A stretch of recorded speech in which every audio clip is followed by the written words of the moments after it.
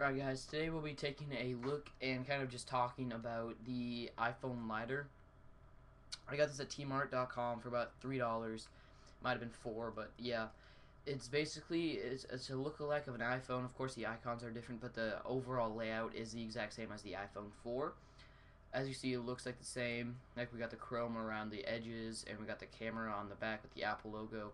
Then some information right here, but it actually just says, warning, this is not a toy, keep out of reach of children. I'm a child. I'm not afraid to admit it. But yeah. So basically it's made out of all metal besides the screen and the backing. It's made of plastic, kind of like the iPhone. But so basically the lighter is up here where the headphone jack would be. And then down here you have the like flame or gasoline leakage or whatever you want to call that. I'm not a big lighter expert, but that's that. So I really like the icons though. Maybe, I don't know if my camera will focus, it probably won't. But the icons are very nice looking. Like the camera and stuff and the photos and the calendars.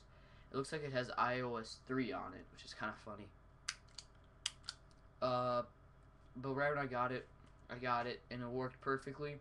But then after about 20 times of using it, it's dead. No more flame.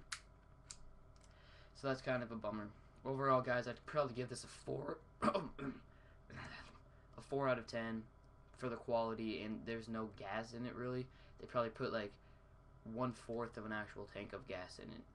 So yeah, guys, that is the Tmart iPhone lighter review. Thanks for watching, guys. Please rate, comment, and subscribe, and we'll catch you in the next video.